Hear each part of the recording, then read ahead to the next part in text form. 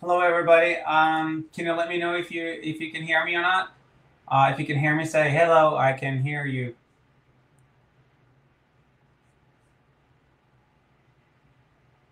Can you guys hear me?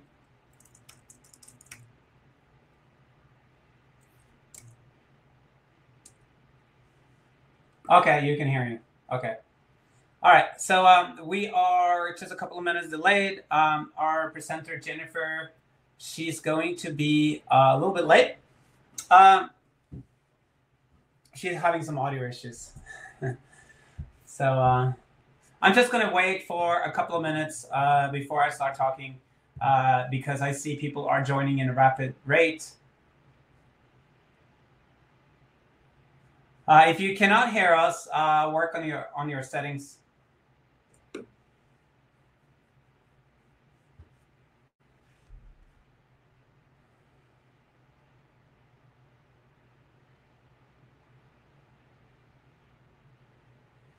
Let's give us a couple of minutes.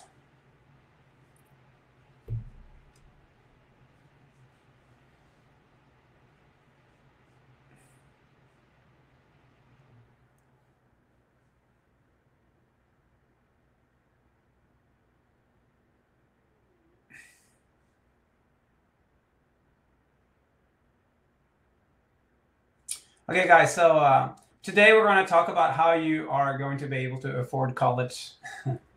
So clever ways to be able to do it with minimum money. So one of the things that I wanted to talk about is we have a new initiative here at ScholarshipOwl.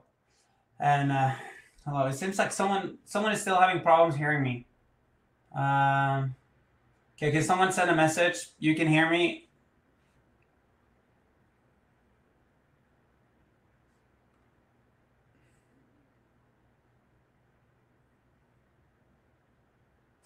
Okay, write the number 10 in the chat if you can hear me.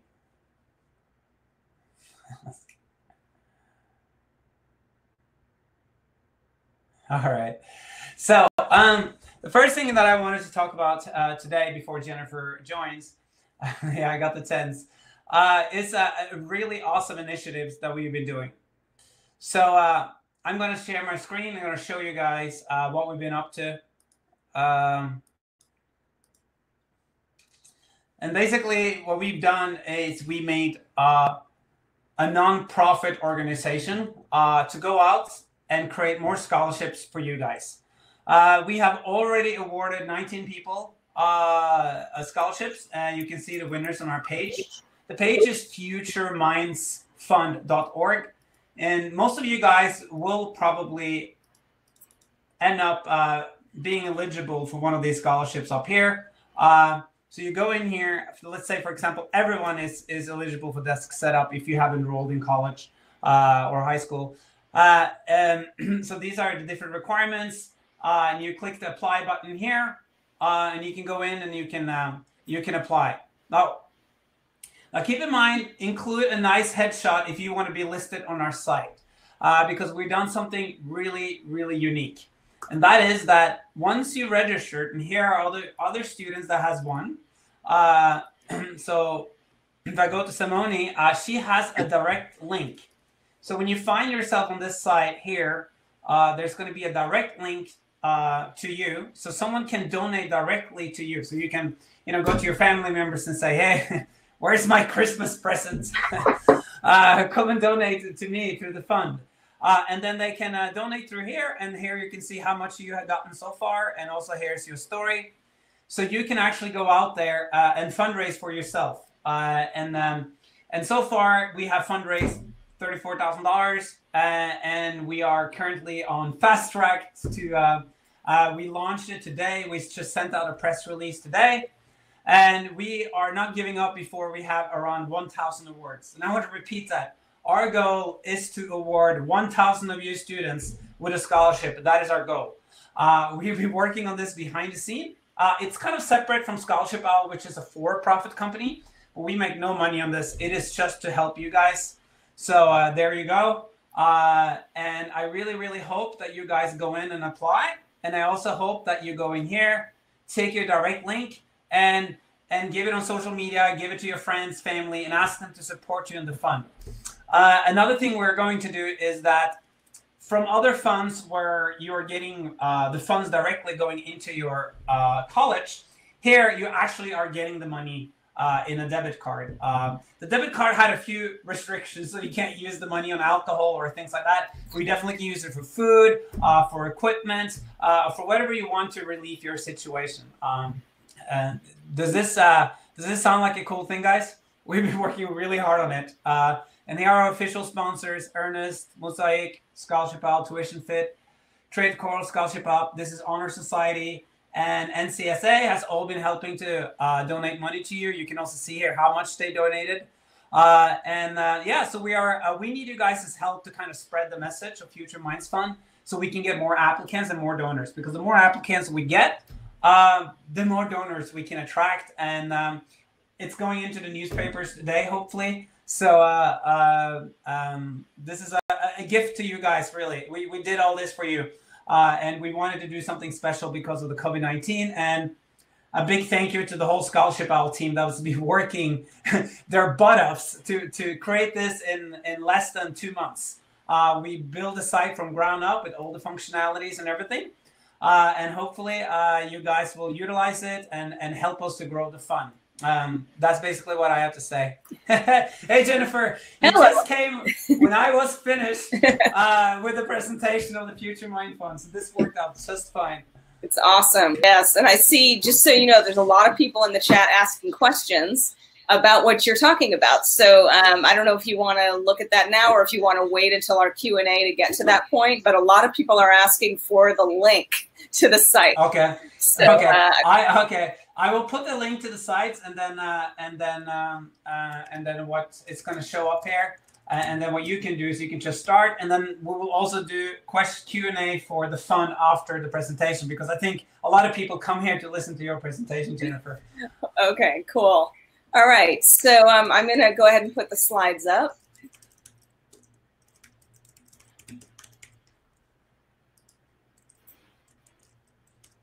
Okay, you guys see the slides? Adrian, I just want to make sure you guys see the slides. We do. Okay, awesome. All right, so I'm going to turn off my camera.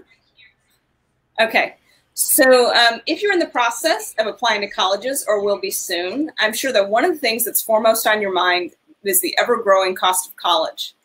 One of the most common questions I'm asked is, how am I ever going to be able to pay for college?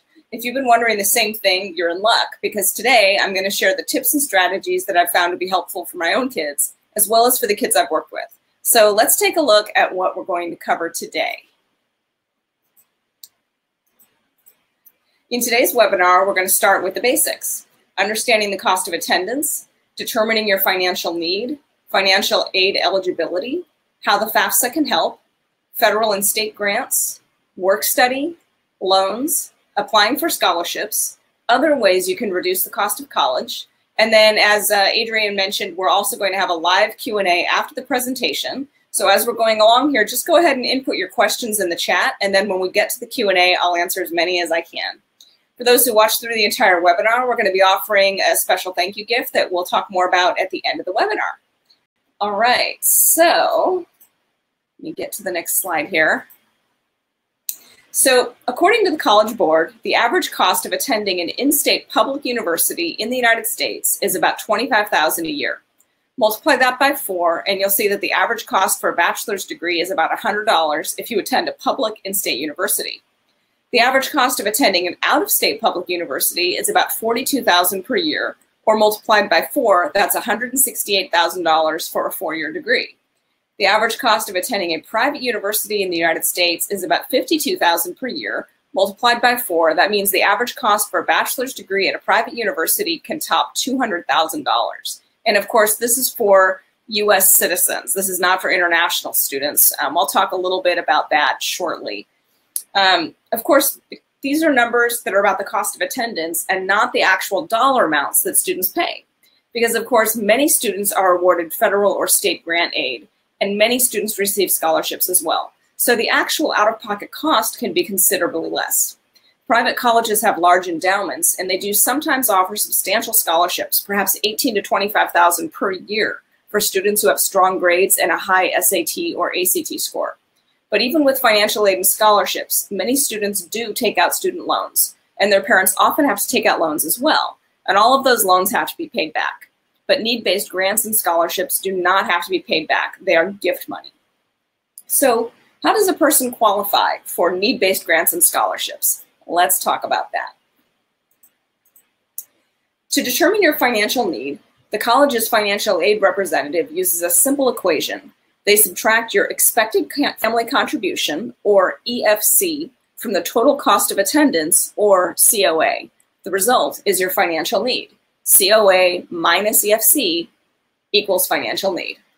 So if the total cost of attendance of your intended university is $35,000 per year, and if your expected family contribution is $10,000, then your financial need is $25,000. Will you get $25,000 in financial aid? Possibly, but not necessarily. Even though you might need $25,000 in financial aid and scholarships to be able to afford that university, it doesn't mean that you'll receive that much from the school. So let's say that you're offered $20,000 in financial aid and scholarships from the university. This is a process referred to as gapping. The university has left you with a gap of $5,000 that you'll need to make up somewhere, perhaps from your own savings or a part-time job or your parents' savings, etc. But let's not forget that in this example, the EFC is $10,000. That means that the student or student's family will need to come up with $10,000 plus the $5,000 to be able to afford this university. And of course, the costs I'm giving here are annual, so the total out-of-pocket cost for this student could actually be about $60,000 for a 4-year degree, plus a bit more because the cost of college typically increases a little bit each year. Of course, you can take out student loans, and your parents could take out loans. But as I pointed out with the previous slide, this is all money that you and they would need to pay back, and you would also have to pay interest on what you borrow. Wouldn't you and your family be better served if you could earn grants and scholarships to reduce your reliance on loans? You don't have to pay grants and scholarships back, and the money you earn would go directly toward your out-of-pocket costs. To get started, you'll need to submit the FAFSA.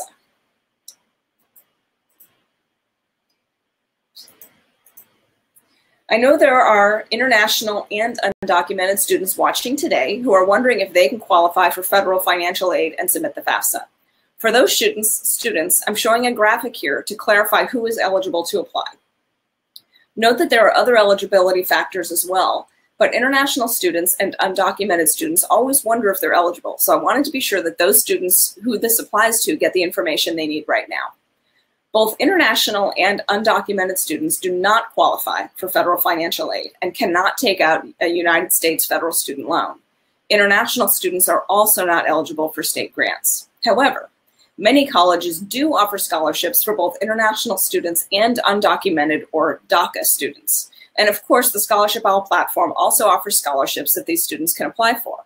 I do want to note here, though, that it is very rare for an international student to have a full ride scholarship that covers both tuition and living expenses. In addition, some states also offer grants to undocumented students. So if you're undocumented, you'll want to check with the state you live in to see if you might qualify for a state grant. I've also been asked if students who already have a bachelor's degree can qualify for federal financial aid for graduate school. If you're a U.S. citizen or eligible non-citizen, the answer is yes. You can and should submit the FAFSA if you would like to take out a federal student loan to help you pay for graduate school, or if you are pursuing a post-bachelor's degree teaching credential, you might also qualify for a grant specifically for teachers. Graduate students also can apply for scholarships from the universities they're applying to. And of course, they can also apply for scholarships through our platform. You should also know that there are many PhD programs that are referred to as fully funded by the university, but this is typically not the case for master's degrees. So for those of you who really need assistance for college and you're thinking of getting a master's, you might instead consider taking the long route and getting a PhD, because you typically can get fully funded that will cover not only your tuition, but even some or all of your living expenses if you go for a PhD. Okay. I've also been asked if students who already, oh, sorry, I already answered this question. 1 second here. I'm going to go to the next slide because I spoke already about this. Okay, so let's get back to your expected family contribution, or EFC, and how the FAFSA can help. How is the EFC determined in the first place? That's where the free application for federal student aid, or FAFSA, comes in. All students who meet the minimum eligibility criteria and who are planning to attend college should complete and submit the FAFSA, even if you don't think you'll receive grant aid. You may discover that you do qualify. The only way to know for sure is to submit the FAFSA. And if you're interested in taking out student loans or would like to be considered for work-study opportunities, you'll still need to submit the FAFSA. Many scholarships also require that students submit the FAFSA as part of their application requirements, and universities often require that students submit the FAFSA as well. Without it, some universities might not consider you for merit aid and scholarships. Once you submit the FAFSA, you're going to receive a student aid report, or SAR, that provides you with your EFC number. If your EFC number is 5,000, then you can interpret that to mean that your expected family contribution is estimated to be $5,000. Note that this is an estimate, and that only the financial aid officer at the college can determine what you might receive in your financial aid offer. The FAFSA filing period opens on October 1st every year. The closing date will vary depending on your state, and it also often varies on the college. So you'll need to check the deadlines that have been set at each of the colleges you're applying to, as well as check your state deadline. Often the college deadlines are earlier than the state deadline. As an example, in California, the deadline is March 2nd. But many California colleges require that they receive the FAFSA earlier than this because scholarship application deadlines are typically sooner than March 2nd.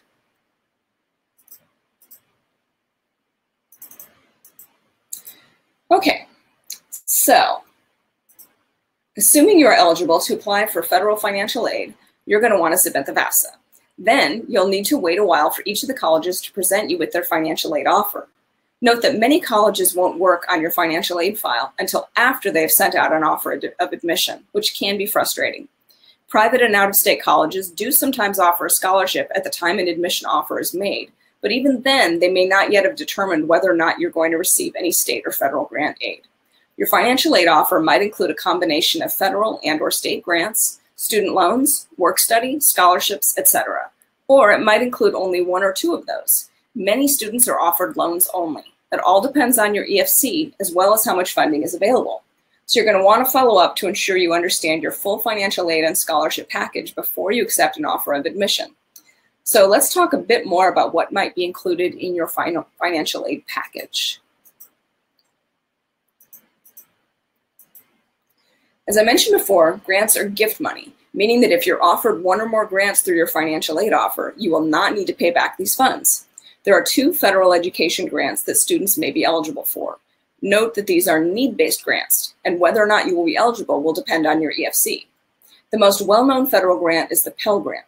To qualify, you must be a U.S. citizen or eligible non-citizen, and you must be enrolled or planning to enroll in an eligible college degree or certificate program at a qualified college or qualified vocational or trade school. You must not have already earned a bachelor's degree or graduate degree. However, if you're pursuing a post-bachelor's degree teaching credential, as I mentioned before, you still might be eligible for a Pell Grant. The maximum amount Pell Grant recipients may receive is $6,345 for the 2020-21 school year. However, many students receive less than that amount. The amount you're awarded will depend on your EFC, the cost of attendance of the college you'll be attending, whether or not you'll be full-time or part-time. According to the 2021 Pell Grant chart, full-time students who have an EFC of under 5,712 may be eligible for a Pell Grant of some amount. For those who have an EFC that is higher than 5,712, according to the chart, you will not be eligible for a Pell Grant. Note that there are certain circumstances in which you may qualify for additional Pell Grant funds. For example, if your parent or guardian was a member of the U.S. Armed Forces and died as a result of military service in Iran or Afghanistan after 9/11, or if your parent or guardian was a public safety officer and died in the line of duty, you may be eligible for additional grant funds. Also, if you attend college year-round, you might also qualify for additional grant funds. A grant that is less known is called the Supplemental Educational Opportunity Grant. Funds for this grant are reserved for students with exceptional financial need. So if you qualify for a Pell Grant, it's possible that you may also qualify for a Supplemental Educational Opportunity Grant. For those who don't qualify for a Pell, you also will not qualify for this grant. In addition to federal education grants, many states offer state education grants and/or state scholarships as well. Each state is different, so you'll want to check to see what your state offers. As an example, in California, students may be eligible for a Cal Grant or a middle-class scholarship. Both of these programs are also based on your financial need. However, the maximum EFC required is higher than for a Pell Grant. So there are many California students who receive a Cal Grant or middle-class scholarship, even though their EFC is too high for a Pell Grant. And California also has programs for undocumented students. It's essential that you find out what your state offers in terms of grants and scholarships. Okay, and you can find that information on the web. All right, I'm gonna move forward here. If you're offered federal work study as part of your financial aid package, this means that you will be able to apply for work study jobs on your campus when you start school. The money you earn will be yours to help pay for your education, room, board, and other expenses. Essentially, a federal work study job is just like any other job you might get, but there are some advantages. Most work study jobs are on campus, so they're very convenient.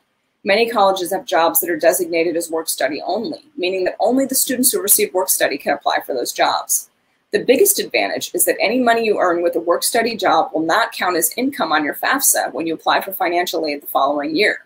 So let's say you've earned $3,500 from your federal work study job. When you submit your FAFSA for next year, that $3,500 won't be included as student income, meaning that it will not adversely impact your EFC. All students eligible for federal financial aid can qualify for federal student loans, and they don't need to pass a credit check or get a cosigner for these loans. Incoming college freshmen can take out up to $5,500, and sophomores can take out up to $6,500. Juniors and seniors each can take out up to $7,500 for each of those years. Payback will begin 6 months after you graduate or exit your college program, and there are many options for repayment plans. Also, parents who pass a very simple credit check can take out a Parent Plus loan each year to help pay for their child's education. If a parent is interested in applying for a Parent Plus loan, the parent can contact the school's financial aid office to ask for the application form, which is a really quick one-page form. Note that parents are financially obligated to pay back these loans and not the student, whereas a federal student loan is an obligation of the student and not the parent. Students who need additional loans can also apply for private loans. However, I personally would recommend not going this route. If you and your family are unable to afford the school you want to attend based on the grants, scholarships, work study, and federal student loans that are available to you, I would suggest selecting a college that's more affordable to you. I do also want to mention that for parents who apply for a Parent Plus loan, if you apply and if you are not offered the Parent Plus loan, your student is then eligible for another up to $4,000 in federal student loans. So if for some reason, if the parent is denied a Parent Plus loan, the student can take out up to $4,000 more. But for that to happen, the parent must actually be denied. Okay. So let's talk about scholarships. There are three primary sources of scholarships. Scholarships that are offered directly by each college or university. These are scholarships that you can apply to only if you are applying to attend that school. Some colleges will automatically consider you for scholarships once you submit your regular application to the school, while others have a separate scholarship application process. You'll need to research this for every single college you're applying to and find out what the scholarship application deadlines are. Don't assume that the university will notify you about scholarships. It's up to you to do the legwork and make sure you've applied on time. And be aware that the scholarship application deadline is typically prior to admission decisions being sent out. So don't be the student who gets accepted to her dream school and only then decides to apply for university scholarships. because by the time you're accepted, the scholarship deadline will have passed. The next great source of scholarships are the local ones in your own community. The easiest way to find out about them is to ask your high school career center or guidance counselor. Most high schools keep track of local scholarships, and in fact, in many cases, the high school actually has a single application that you can use to apply for all of the local scholarships listed with your high school. Local scholarships are awesome because far fewer students will apply for them since they're only offered to students in your community. And finally, there are many, many scholarships offered by third-party organizations. You can apply to as many of these kinds of scholarships as you like. If you're diligent and persistent, you might find that you're able to earn scholarships that really make a difference in your out-of-pocket costs.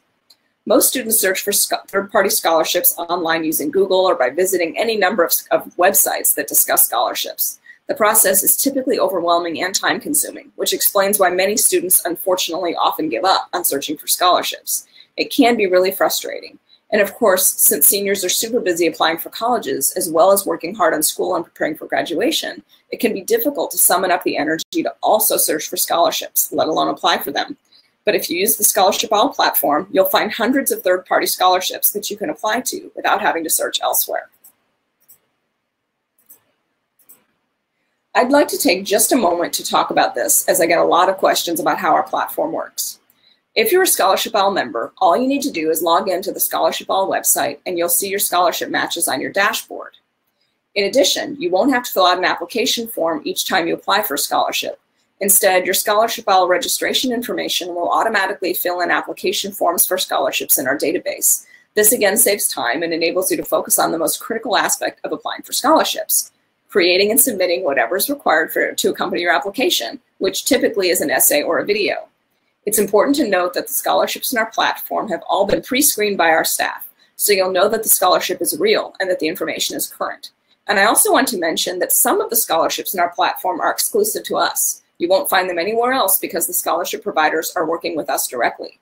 And the rest of the scholarships in our database are all scholarships that you could find yourself if you spent lots of time Googling and searching. What makes the difference is that we've already done the searching for you. We have pre-screened the scholarships to verify them, and our platform also streamlines the application process. For those of you who are not ScholarshipOwl members, we do offer a free trial that you can access from our website, so you can try it out and see what you think. And then after that, there's just a really low monthly fee if you want to continue. But during your free trial, you can apply for as many scholarships as you like, which I highly encourage you all to do. Oops. Okay. So the most important thing to remember when applying for scholarships is that you should apply for all three types of scholarships: scholarships offered by the colleges you're applying to, local scholarships in your own community, and third-party scholarships like the ones you can find in our platform or online. You want to create a plan for applying for scholarships so that you won't be tempted to delay applying, or worse, give up. Your plan needs to be manageable, attainable, and measurable, and you should write your plan down so that you'll stick with it. For example, you can decide that you're going to apply to X number of scholarships per week or per month. The takeaway here is that you can only earn scholarships if you actually apply for scholarships. And it's important to note that if you're selected for a scholarship, you didn't win the money, you earned it through your scholarship application efforts. Applying for scholarships does take time, persistence, and ingenuity. Students who apply to more scholarships significantly increase their chances of earning scholarships as compared to students who apply to only a few, and certainly as compared to students who don't apply for any. Also, once you get into the swing of applying for scholarships, there are things you can do to streamline the process. For example, let's say that you've applied for a scholarship that required you to submit a 500-word essay about your academic and career goals. When you're looking for other scholarships, you can check to see which ones require an essay with a similar topic, and then apply to each of them one by one, using your original essay as a starting point. Perhaps one of them wants a 750-word essay on that same topic. Take your original essay and add details and content to expand it to 750. Perhaps another scholarship wants a 250-word essay on the same topic. Now you can again take that 500-word version and edit and trim it down to get it to 250 words. If you follow this process, you'll be able to quickly and easily apply to a good handful of scholarships. I do think it's important that everyone also understand that in addition to applying for financial aid and scholarships, there are some other ways that you can reduce your out-of-pocket costs. So let's discuss some of those options right now. You can specifically seek out universities that offer lower cost tuition or even free tuition. Some examples. Public in-state universities are typically going to charge a lower tuition rate for state residents. So when you apply to colleges, be sure that you apply to some public universities in your own state. just in case you're not able to obtain enough financial aid or scholarships for an out-of-state or private institution. There also are a good number of private colleges and universities that offer reduced tuition or even free tuition. Be sure to explore those colleges and consider applying to some of them as well. Here are some colleges that offer free tuition that you might want to consider. And I'm just going to list a few here. Alice Lloyd College in Kentucky. If you live in Kentucky, Ohio, Tennessee, Virginia, or West Virginia, you may be eligible for free tuition at Alice Lloyd College. Barclay College in Kansas is a small Christian university. If you live on campus, you may qualify for free tuition. Berea College in Kentucky offers free tuition to all students. Students must work at least 10 hours per week on campus to qualify. College of the Ozarks in Missouri offers all students free tuition, but students need to work at least 15 hours per week on campus. If you are a music major, consider applying to the Curtis Institute of Music in Pennsylvania. Curtis offers free tuition to all students. However, students must be accepted via selective audition process. Warren Wilson College in North Carolina offers free tuition to in-state residents who qualify for need-based aid. Students work at least 10 hours per week on campus. Webb Institute in New York offers free tuition scholarships to all accepted students who are U.S. citizens or permanent residents. Webb is a small school offering only one course of study, a dual degree in naval architecture and marine engineering. Consider joining the Armed Forces. If you pledge to serve in the Army, Navy, Air Force, Marines, Coast Guard, or National Guard, you will be eligible for education benefits through the GI Bill. Some colleges will offer automatic merit scholarships based on your high school GPA or SAT or ACT score. Those that do this will actually tell you how much of a scholarship you're going to get right on their website, making it easy to see whether or not you would qualify for one of their automatic scholarships. You can also apply to public universities in nearby states that participate in a tuition reciprocity program. A tuition reciprocity program is one in which public universities offer a reduction in their out-of-state tuition costs to residents of nearby states. Not all universities participate, and there are sometimes parameters that need to be followed. For example, sometimes students must meet a minimum GPA or test score to be offered the tuition reduction. Or in some cases, colleges might offer a tuition reduction only for certain majors. Check out the map here to look for your state and see if your state is participating in one of these programs. So you can see that the vast majority of states do participate in tuition reciprocity. I'm not sure, just to be clarified here, I just noticed that the California state, it's not highlighted here. It should be part of the WESH Regional Compact, which is the dark blue color. So if you live in California, you are part of our tuition reciprocity program. Okay. Other ways to reduce college costs. Of course, one of the easiest ways to reduce college costs is to live at home and commute to college. If you have one or more universities near your home, I would highly recommend you apply to them, even if they aren't your first choice schools. That way, you'll have a backup option in the event that you're unable to get the financial aid and scholarships you're hoping for. You can also attend community college near your home and transfer to university as a junior. Many students do this to get their general education out of the way while saving money for when they transfer. And many states have recently implemented programs that enable state residents to attend their local community college for free for 1 or 2 years. If you aren't sure what the options are in your state, research it online to find out. And don't forget that community colleges also offer other scholarships you can apply for, making this schools an even more cost-effective option. One idea that students often don't think about is attending a community college that is either near your home or a distance away and living in an off-campus apartment. While this is more expensive than living at home, you would still save significantly on tuition. This is a great in-between option that enables you to have the full college experience of living away from home while also reducing your costs.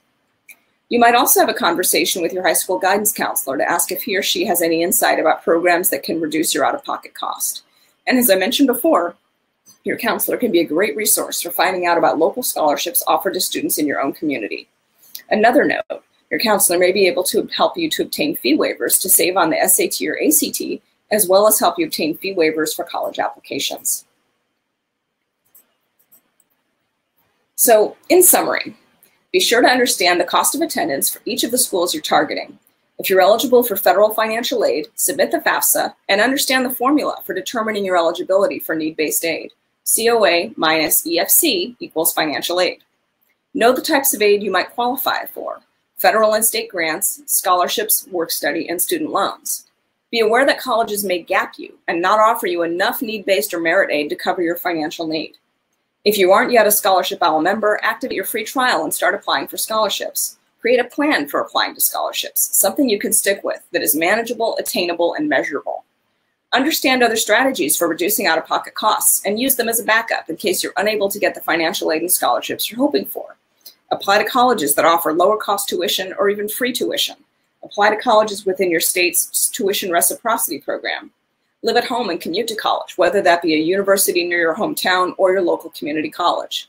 Or live away from home but attend a community college to save on tuition costs. Talk to your guidance counselor about scholarships, programs, and fee waivers that can help you conserve costs. In just a moment, I'm going to turn it over to Adrian, who will moderate our live Q&A. He will go through the questions in the chat and select as many as we have time for so I can answer them. And then after the Q&A, we're going to talk to you about my cost savings cheat sheet that we're providing as a thank you for watching this live webinar. You'll find it an ideal companion to our topic today. All right, Adrian, so let's get started with the live Q&A. Thank you, Jennifer. That was pretty amazing. Am I frozen or? I see you, and you're not frozen to me. But can you? Okay, well, you can get rid of my. That's fine. If I'm not. Okay, no. If I'm not frozen to you, okay. So we need to stop the slide. Yeah, that's what I was going to say. If you could just take the slide off. There we go. Okay, there. Oh, much better. Okay, guys. So I just just wanted to address a few of the questions that came in. And by the way, get your camera and so your mic ready. Go to the speak button and request to speak. We will prioritize people who ask questions before we prioritize the text questions. And that is because people like to see faces and can relate to that. However, I did see a lot of questions there that I just wanted to address really, really fast. One of them is that there's going to be a replay being sent out. And as Jennifer said, there will be a cheat sheet. And a lot of people had questions for our platform. I'm going to share my screen here. Right. One of the things is that people have had problems that, there's a jungle out there when it comes to scholarships. And a lot of people don't win. And some of the scholarships out there are right up fake.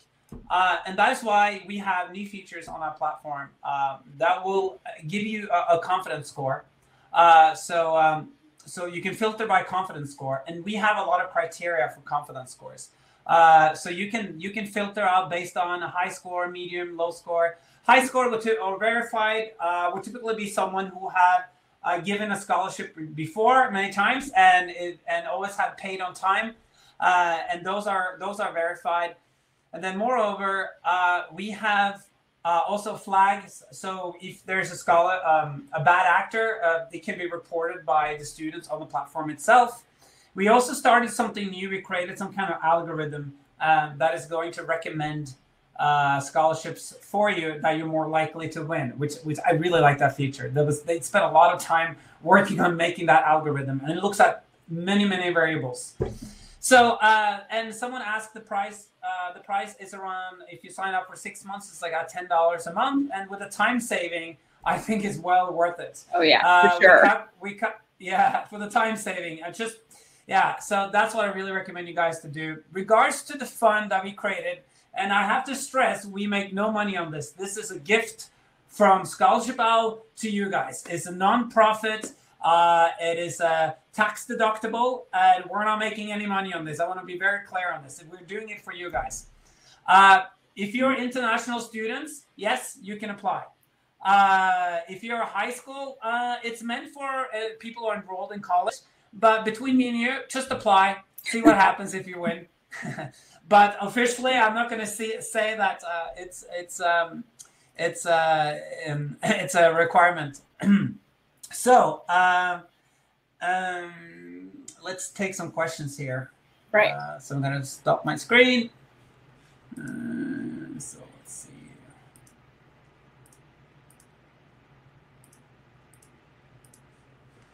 So and one thing on the site, when you land on futuremindfunds.org, you go in the right corner and you click Students Apply here. And that will take you to the application page. Awesome. And make sure you guys spend some time writing stories because we do look at the stories. And also we know that the stories are also going to help you get funded. because people who donate will read your stories. So pay attention to your photo and also your story, and you're more likely to get funded. Okay, we have Daniel here. Hi, Daniel. Hi. How can I help you? What question do you have? So, like, in college, do they, like, offer, like, ATMs and all that? Do you mean to take money out with a card? Yes, absolutely. Most college campuses do have ATMs on campus. Okay. And they have, like, student accounts, right? Student accounts. Well, you have to have a bank account first, right? So if you've got a bank account, then, you know, with whatever bank you normally bank at, you should be able to withdraw cash on your campus through an ATM, yes. Okay, thanks. All right, you're welcome. Okay, let's see if anyone else wants to ask questions. We're waiting for people to connect. In the meantime, maybe we should take a question from the chat. Let's see. How many? So Crystal, we're saying, how many scholarship is it recommended that I apply for, or should I just apply for as many as I can? Well, that's a great question. Yes, you should apply for as many as you can, just because the more you apply to, just, you know, by the odds, you're going to have a greater chance of getting scholarships. But that said, you should apply some kind of scholarship strategy. You shouldn't just willy-nilly apply to everything, right? So you want to look at what is involved in the scholarship.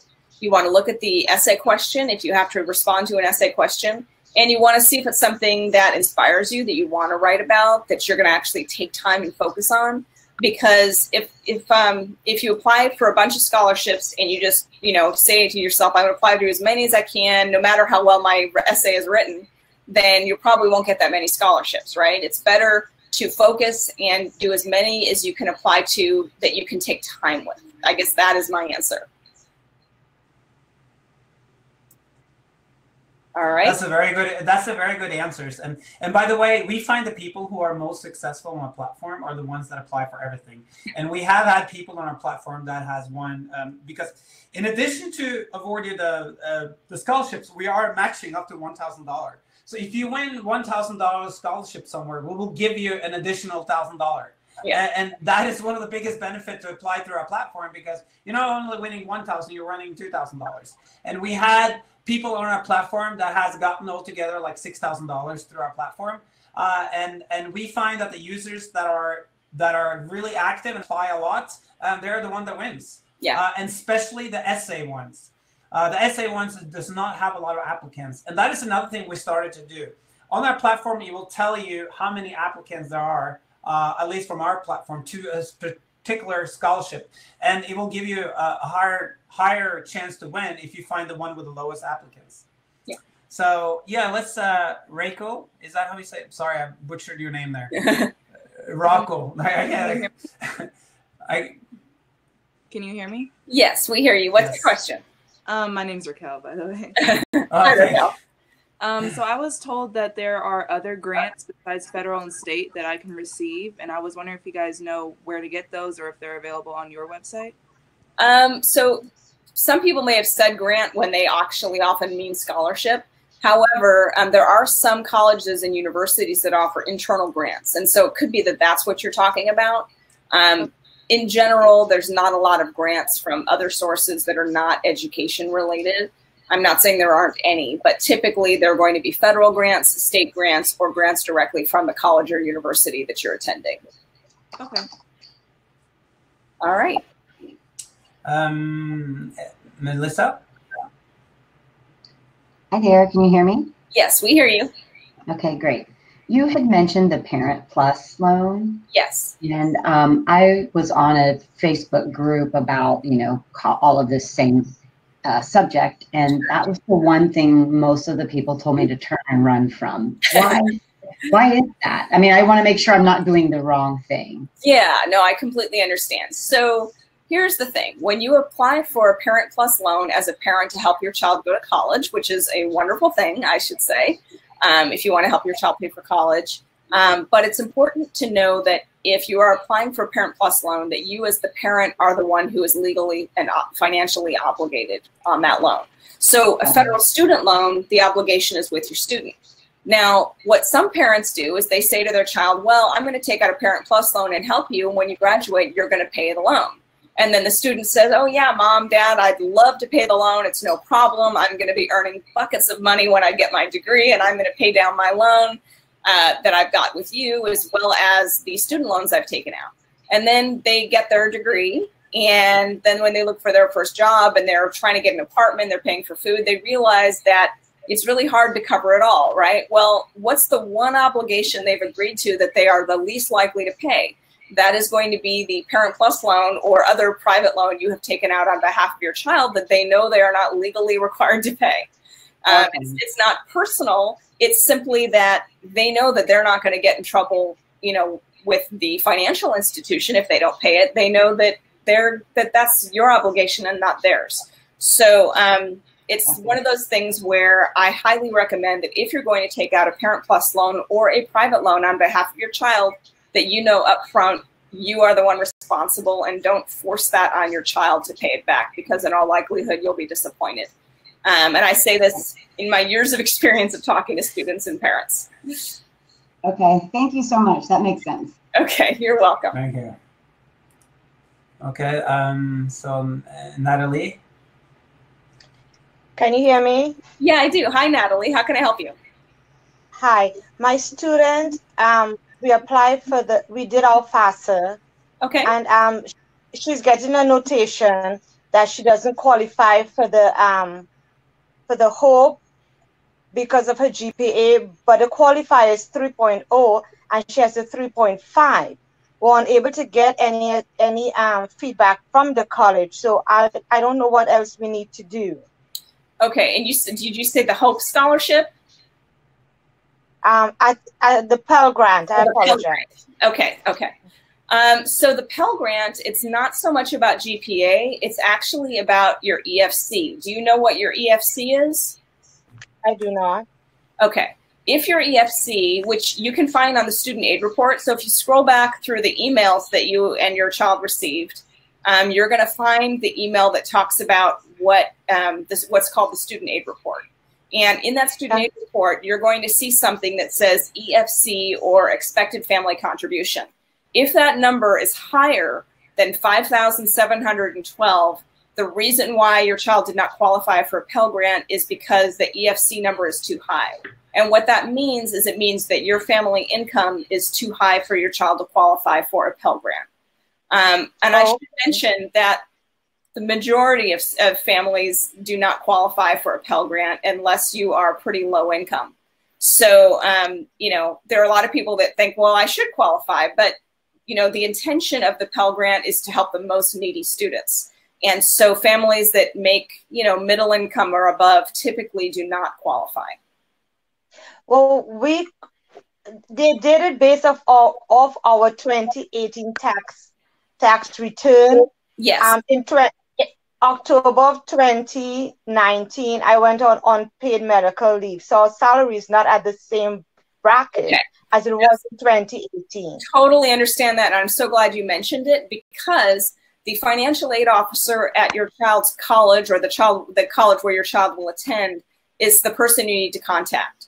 If you've had a significant change in your income, and many families have, especially because of COVID. So if any of you have had a significant change in your family income since you submitted the FAFSA, contact your school's financial aid officer, and they will explain to you what forms to fill out, because you may be able to qualify for aid that you previously were denied. Okay. Thank you very much. I appreciate your assistance. You're welcome. Stay safe. You too. It's amazing all the things you know, Jennifer. I'm so surprised. Like, how do you store this knowledge in your head? I've been doing this a long time. You're injured by your profession.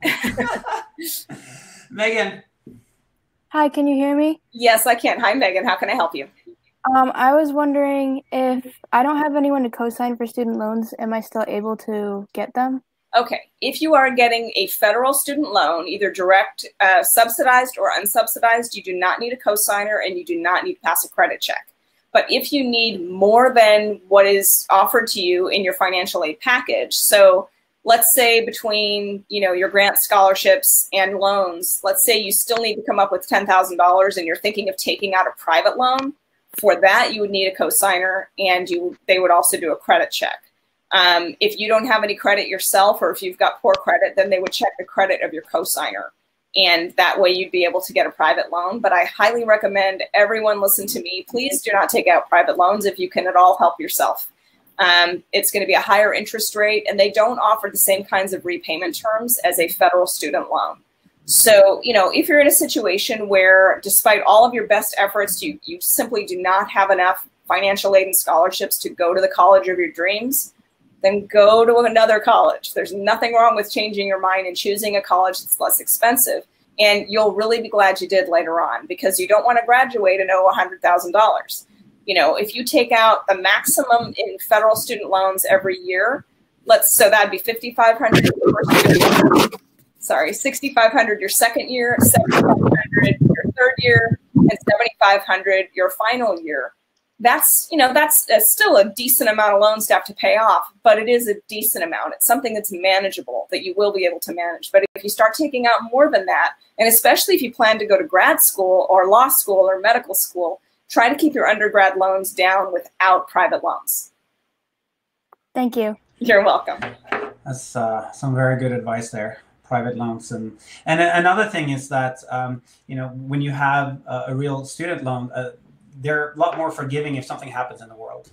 Yeah. You know, the private might not be as forgiving as the federals. For example, during COVID-19. So yep. So Jennifer, I'm done with names. I'm going to butcher that name too. But you know, I'm from Norway, so please, like, my accent is way off. But Micha, Mika, next one.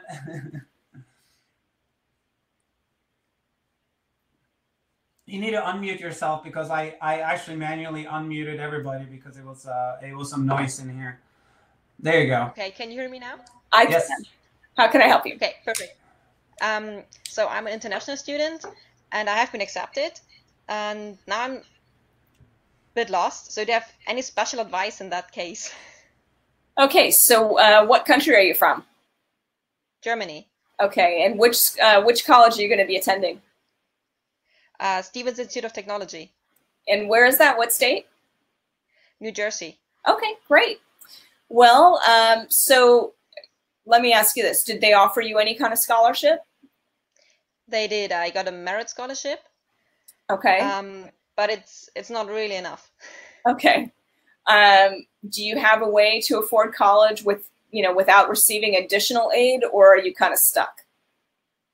I'm kind of stuck. Okay.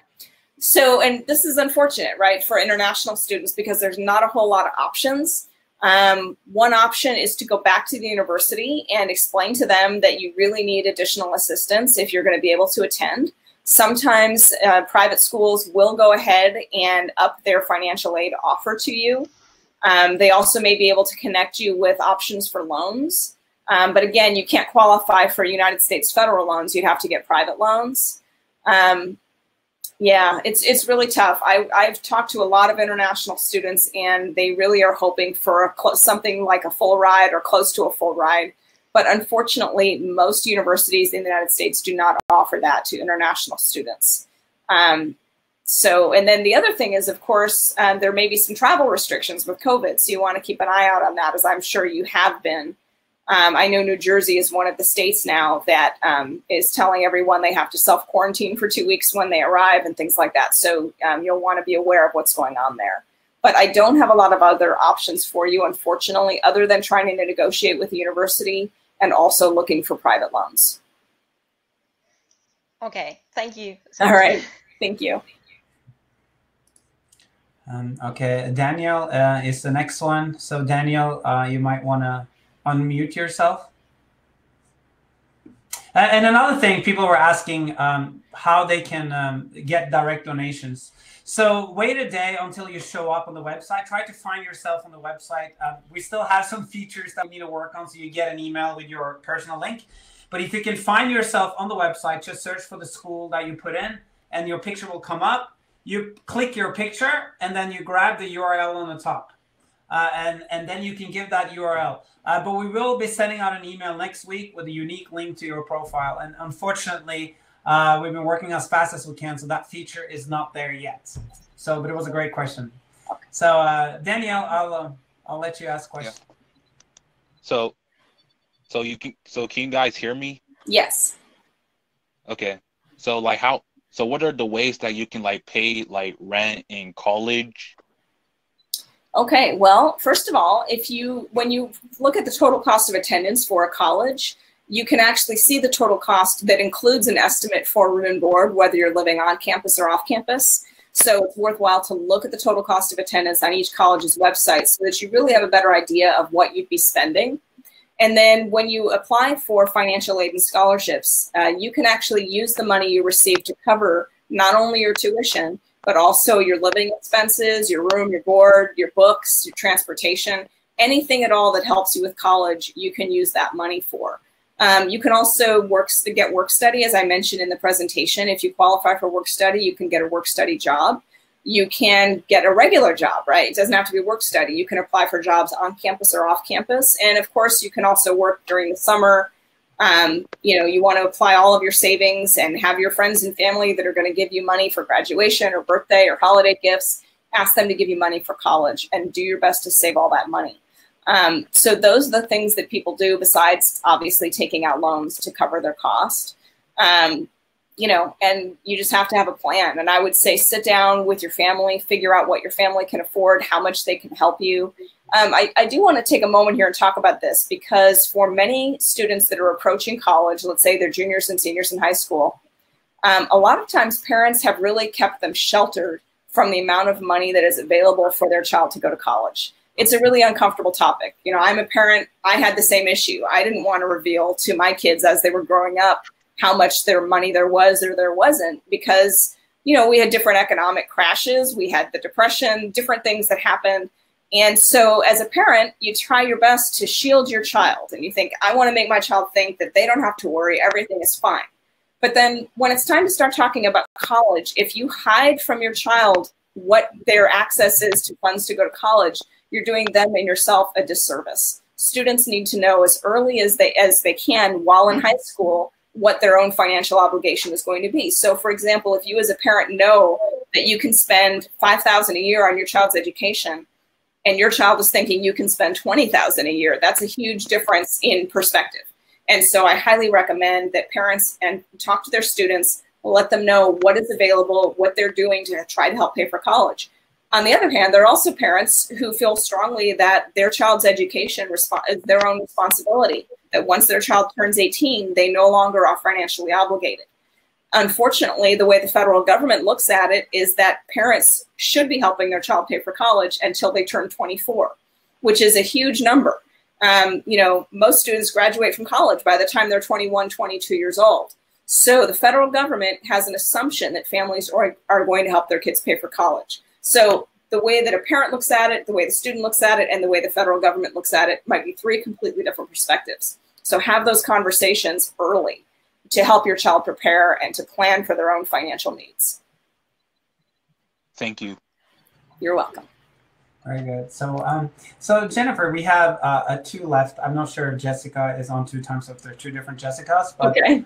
Your time is coming at an end, so I don't think I'm going to approve anyone else right now, or do you want to? Let's see what kind of questions they have first and how you feel. Yeah, I can go a little longer. I don't mind hanging out. So, we can do this another 15 minutes or so if people want to stay on.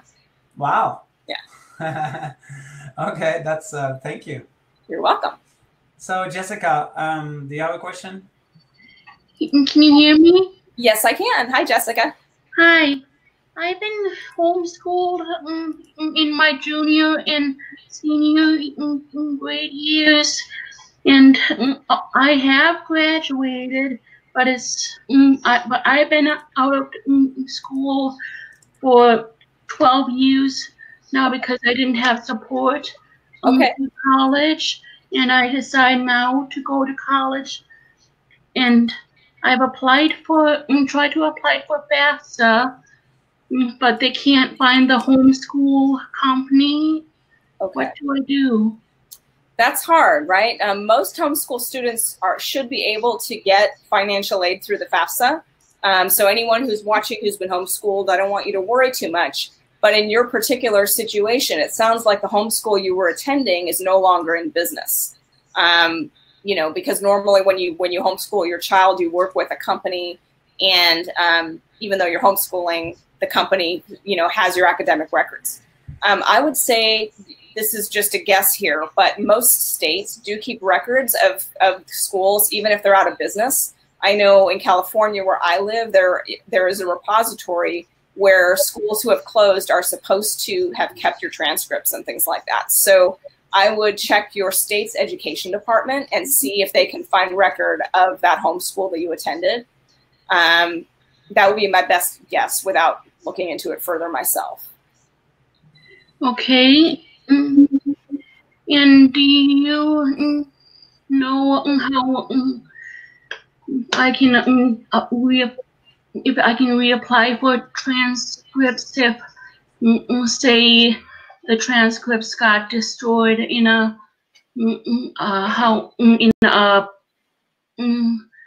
house fire? Yeah, if transcripts were destroyed or if they simply can't be found, you might be able to use a different process for admission. You would need to contact the admissions office of the college you're planning to attend to ask for assistance. And they can suggest options where they can help you. Okay, thank you. You're welcome. Okay, we have another Jessica. Jessica, Hi. Hi. My question, so when I was working out the financial logistics for my nursing future, my advisor had said that it was more financially sound, I guess, to take the ADN and then transfer for the BSN. But when you were talking about it was easier to do, or that it was, you know, to do the PhD rather than kind of the different steps. Right. Does that apply to an undergrad program as well? Or is that just for like the PhD? Yeah, no. So the fully funded program is specific to PhD only. So they don't really offer that for bachelor's degrees. Okay. So for nursing, I do recommend that you start as a 2-year RN. If finances are an issue, go to community college, get your 2-year degree, get your RN, and then you can transfer and get your BSN. There are lots and lots of universities that have what they call BSN completion programs. So it's a great way to start your career in nursing a little sooner. And you can actually be working after you get your 2-year RN while you're transferring, and that'll help pay for the rest of your education. Right. Okay, great. Thank you. You're welcome. okay, let's see. Brenna is up next. Hi, Brenna. Hi. So, my family's expected contribution was over double of what we actually can contribute. And that's just based on the tuition, room, and board that the university estimated. Okay. And I will have an additional $15,000 to $17,000 a year in fees every single year. Yeah. What would you recommend that I do? Yeah. Because so I didn't get any assistance. Okay. So what you were offered for your financial aid, were you just offered student loans? Yes. Okay. That is a very common issue. First of all, I should mention that when the federal government estimates your family contribution, it is often woefully higher than what the typical family can afford. I know when my son went to college, our EFC that we got back was $29,000, meaning we should have been able to more than fully fund his college education, which cost less than $29,000 a year. And we were not in a position to do that. So, you know, we needed other options. So you're not alone. But knowing you're not alone doesn't solve your problem, right? So what I would say, first of all, is go back to the college, explain your situation, see if you can negotiate and get additional funding. If you can, that's great. But even if you can, they're not going to give you everything you're hoping for, right? Because you're so different from what their actual cost of attendance is that you will have a significant amount of money that you'll have to make up. So then the question becomes, should you still go to that college, or should you consider going somewhere else? Or do you want to take out extensive private loans, which, as you know, I don't recommend. But you know, you can do what you want to do. I think you have to really decide, is that dream school worth the nightmare of all the money you'd have to pay back? Or is it worth all the stress every semester, not knowing if you're going to be able to make ends meet to make the payments? So I think you really have to look at that carefully. You know, it's unfortunate because the reality of most American families is that they do not have as much money available as the federal government thinks that they do to pay for college. That's just the reality of the situation.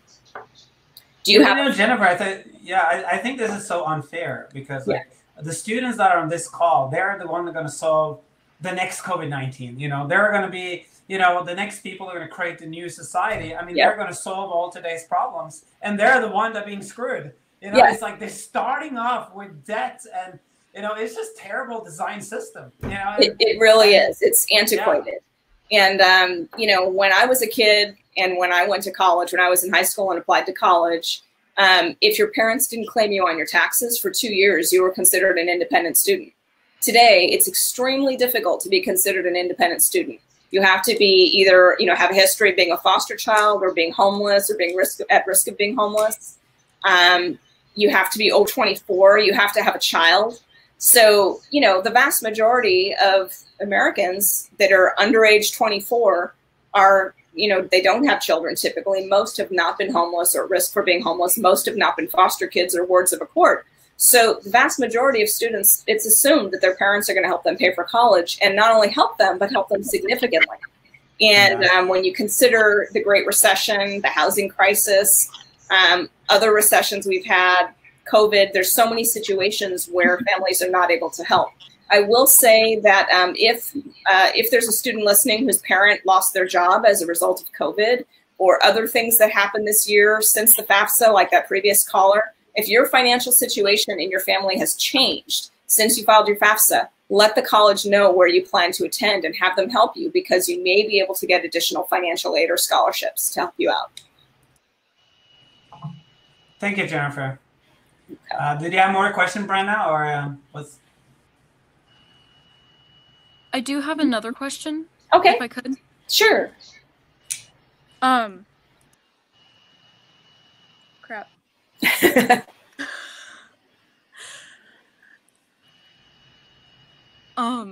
What was?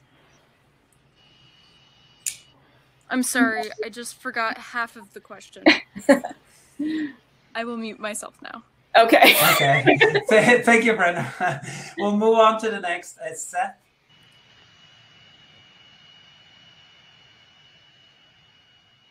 Hello, Seth. Okay.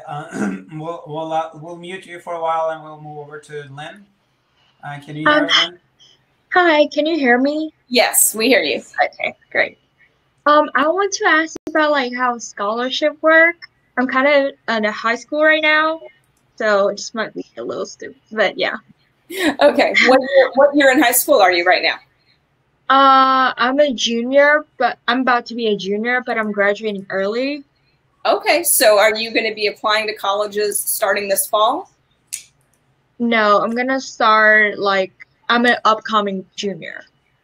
Okay, but you said you're graduating early. So how early are you going to graduate? So I'm gonna apply for fall 2021. Okay. Okay. So you have a little time, and I would highly recommend that you start applying for scholarships now. There are lots of scholarships that are available for juniors. You don't have to wait until your senior year. You can use our platform. You can search online for scholarships, but to avoid the searching, I recommend the platform. It's a lot easier. And then also, like I said earlier, you want to apply for local scholarships in your community. You would do that in your final year of high school. And then you also want to apply for scholarships from the colleges you'll be applying to. I want to ask, because majority of my stuff are like art and like in the business field, even though I'm like applying for the psychology field, which doesn't really make sense. So I don't know if I'm gonna apply for it, and do they send me money and then I enter when I apply for I mean, for the university, or how does it work? So if you are awarded scholarships, what happens is if it's a small scholarship, sometimes they'll send you a check directly. But in most cases, they will send the check directly to the college you'll be attending, or the college or the trade school. So let's say you're going to go to art school, for example. They often will send the check to the art school admissions office, and then the art school will apply that money to your college costs. And if there's any money left over after your tuition is paid, then they would apply it to your housing costs, or they would send you the balance. All right. That's it. Thank you. You're welcome. Thank you so much. You're welcome. Okay, Dana, you were next. Hello. Hi. Hi. I'm an adult student. I'm going to be in my 30s, and I was just wondering if you had any tips on finding scholarships, because I know from my research a lot of it's geared towards high school age students. Wondering if you had any tips so I'm not just looking everywhere. Yeah. It's true that usually when people think about scholarships for college, they're typically thinking about a younger student. But there are scholarships, plenty of them, that are for older students. First of all, you can find them at most universities. And also, sometimes state grants have special programs for reentry students, what they're calling reentry. And then also, if you search either in our database or online, you can often find scholarships that are geared specifically for older students. On the ScholarshipOwl platform, we do have a matching process. When you fill out your registration form, we match you to scholarships in our platform. And so if we have scholarships for students that are older, you'll come up as a match and you can apply to those scholarships. Great. Thank you. I appreciate your time. You're welcome. How are you feeling, Jennifer? I'm good. How many do you want me to accept in? Because there are like 20 people waiting. Wow. Okay. Well, maybe 5 more. How about that? Okay.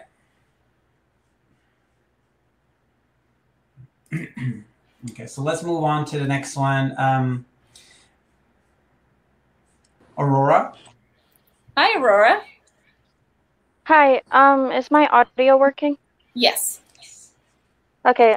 Thank you so much for letting me join.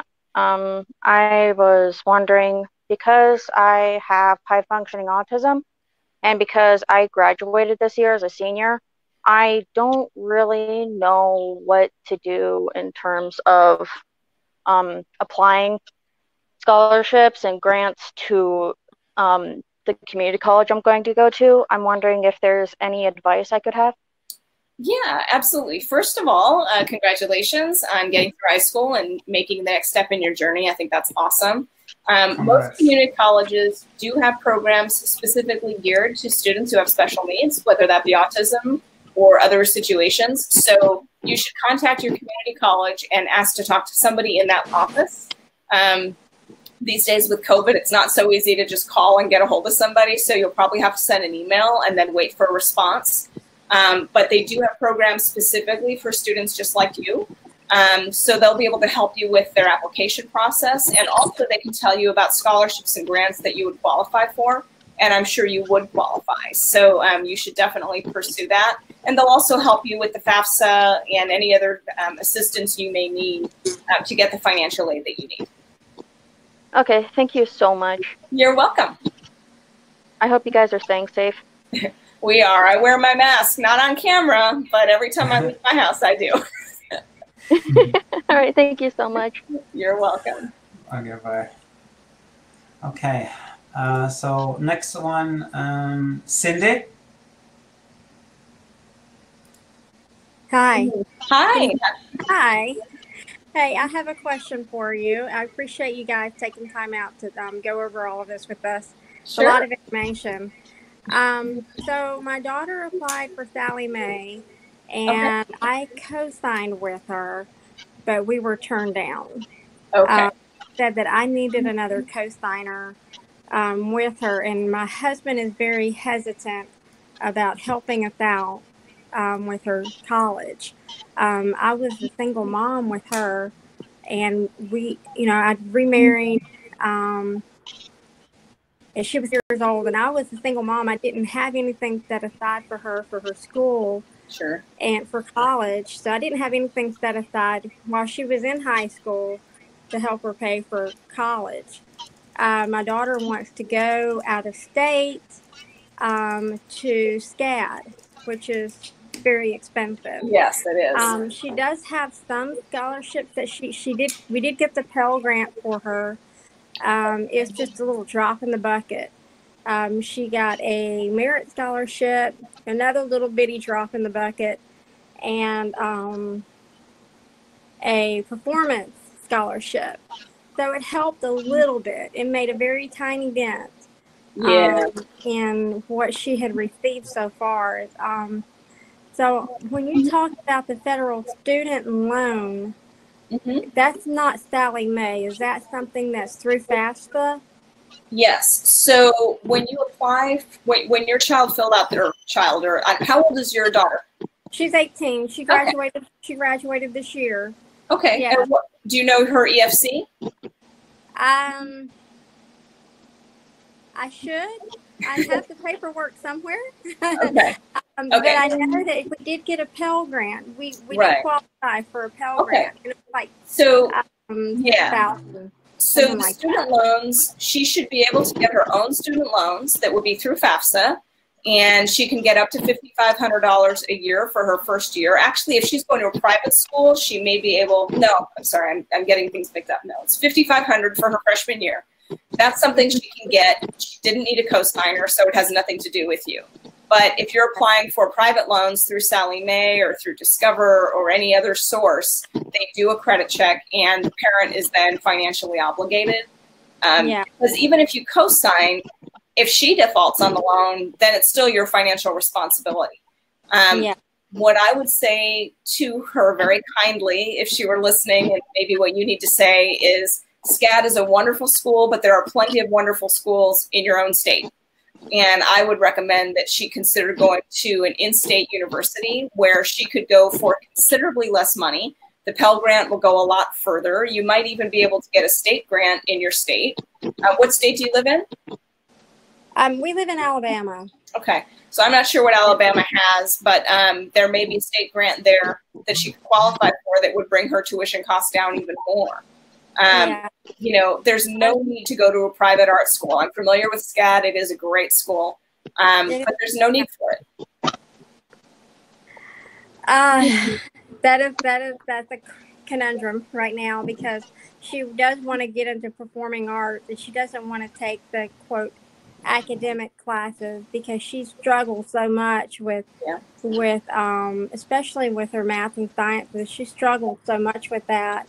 And she just doesn't want to like do the academic courses. And we felt like SCAD was more career oriented, and she didn't have those, or she's going to have to take 4 years of math and science, like public in-state schools here in Alabama would. Right. We're not really impressed with. Of course, my phone died. What I would say is, first of all, she gets started at community college where it may be a little bit easier to take some of those general education classes. But now that you're telling me she wants to pursue performing arts, I'm even more interested in her going to a traditional university, because I'm a parent, I'm a career person, I am a job placement person, so I can tell you that a lot of people don't make it in the performing arts, and I'm sure you know that. So how awful would it be if she didn't make it in her chosen field? She didn't have the general education background, she didn't have a fallback, and she had thousands and thousands of dollars of private student loans to pay off. I always recommend that students in performing arts instead go to a regular university and not a private school. For just Jennifer, I want to really underline that. I appreciate your comments on that. I do appreciate that. Thank you. Yeah, we're struggling with it right now. We're struggling with her making that decision and wanting to go. So we'll have that deeper conversations with her about it. So thank you.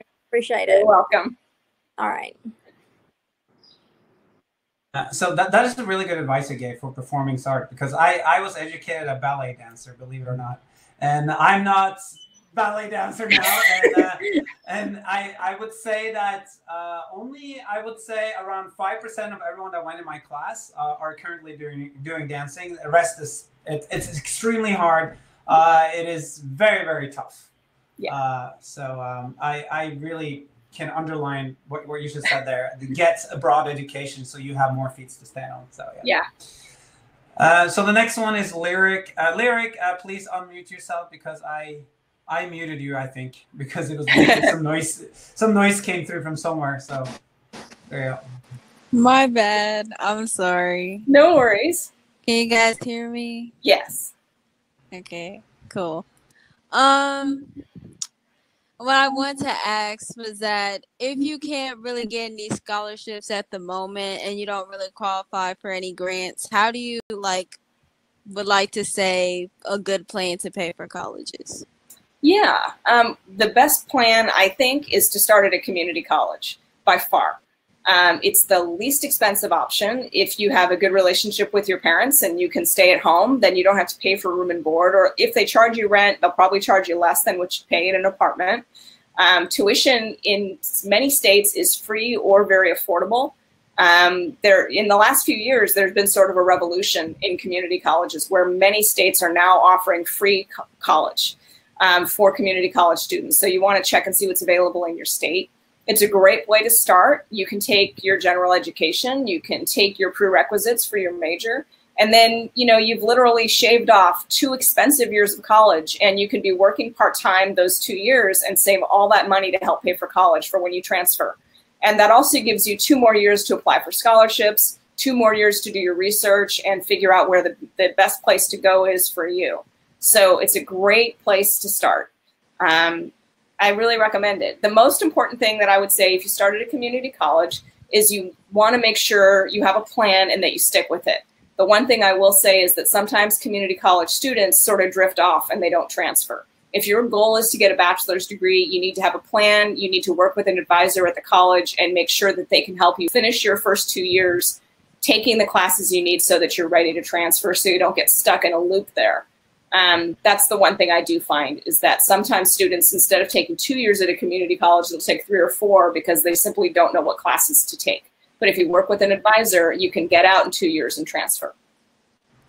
Thank you. I have another question. Sure.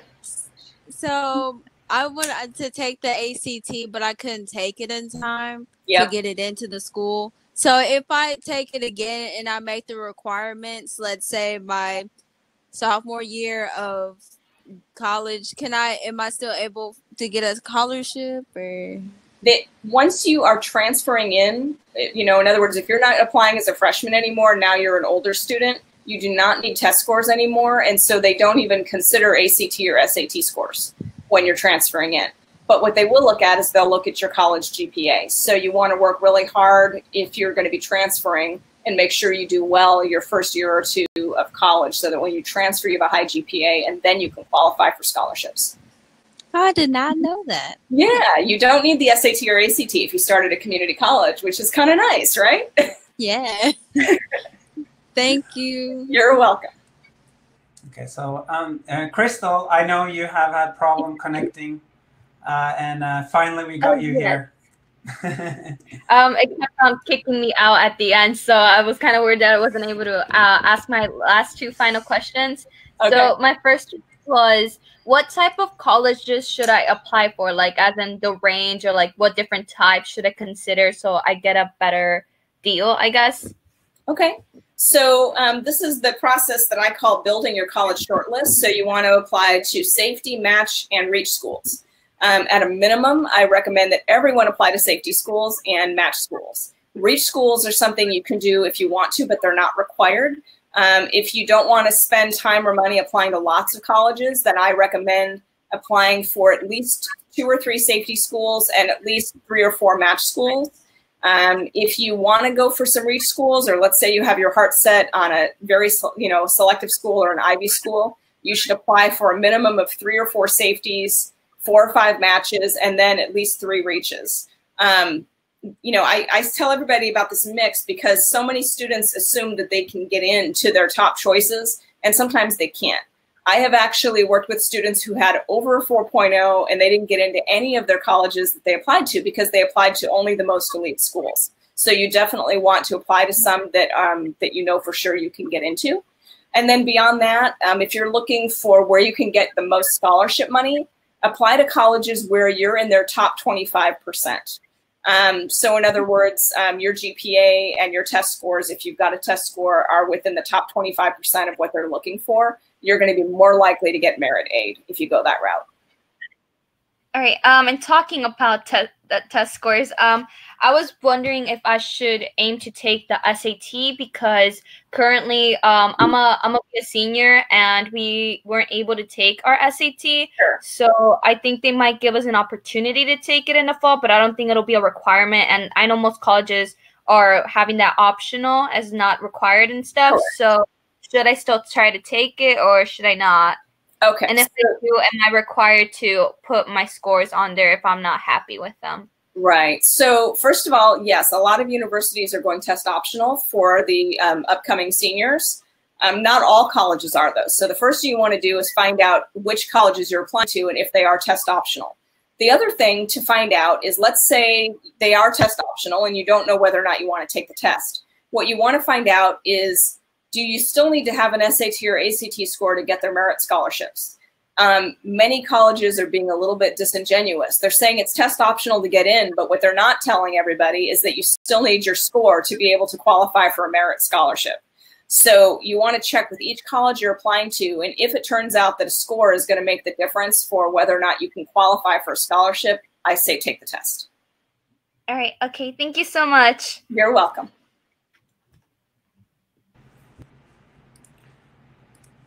That was pretty amazing, Jennifer. Like, you really know your stuff. Well, I'm glad that I was able to help out here, and I'm amazed that so many people stayed on through all this. I'm really... Yeah, me too. I'm blessed. But a lot of people want to know how they can get a hold of you. And of course, you know, Jennifer represents Scholarship Owl here. And she is available for coaching, personal coaching, and you can write into us to get more detail about that if you want to have a session with Jennifer and to put a strategy for your education. You have helped many lives.